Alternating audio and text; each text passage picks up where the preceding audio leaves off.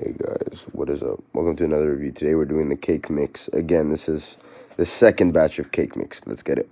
So I weighed this already and everything. It's 6.8, so 0.2 off. And the nugs are a lot smaller than last time. This seems like the same batch. The testing was the same on everything. This nug's alright. Kind of like this nug. It's two different nugs though, obviously. But yeah, I don't know, man. Like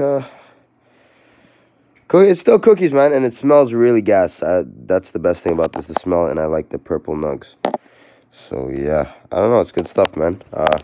Probably, like, actually, you know what? I'm going to put the new Cheetah Pea over this, but I haven't smoked this yet.